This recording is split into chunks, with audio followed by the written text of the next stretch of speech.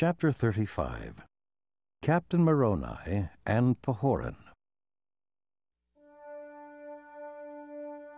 Captain Moroni was happy to hear that Helaman and his army had taken back much of the Nephite land from the Lamanites. But Helaman and his army needed help. They did not have enough soldiers to defend so many cities. Captain Moroni wrote a letter to Pahoran, the chief judge and governor. He asked Pahoran to send more soldiers to help Helaman's army. The Lamanites attacked the Nephite city that Helaman had taken back. They killed many Nephites and chased the rest from the city. Angry with the government leaders because they had not sent help, Moroni wrote another letter to Pahoran.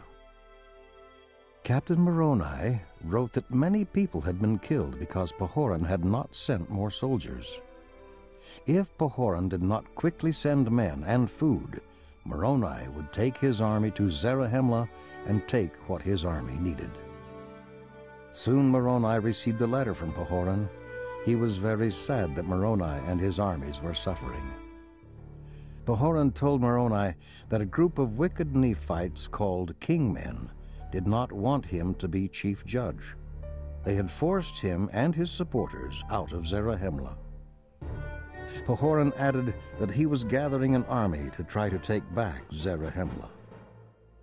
The kingmen had chosen a king to be their leader and had joined the Lamanites. Pahoran was not angry at what Moroni had written. He wanted the Nephites to be free too. He asked Moroni to bring a few men to help him and said that if Moroni gathered more men along the way, the combined army could take back Zarahemla. Captain Moroni was happy that Pahoran was still loyal to his country and still wanted freedom for his people.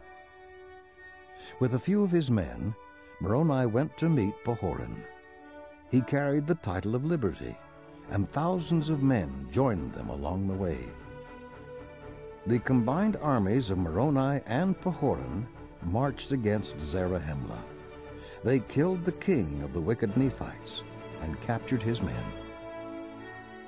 Moroni then sent food and 12,000 soldiers to help the Nephite armies.